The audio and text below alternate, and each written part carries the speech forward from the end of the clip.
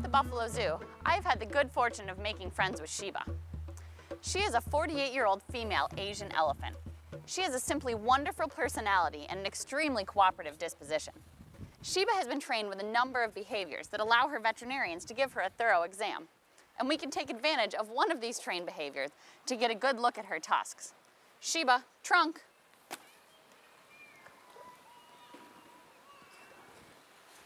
As you can see, even though they are not normally visible, she actually has fairly sizable tusks in here. Each one is about 1 inch thick and 6 inches long, and these are not just for show. Female elephants like Sheba will use these tusks to prod other elephants during social interactions, and also to rip the bark off of trees when feeding. The tusks of elephants are actually just enormous teeth that grow out of the elephant's upper jaw, just like other teeth do. As an individual elephant matures, it lays down new layers of dentine and other compounds within the tooth cavity where the tusk grows. Each new segment is added as an inverted cone. So in this way, the enormous tooth grows longer and longer.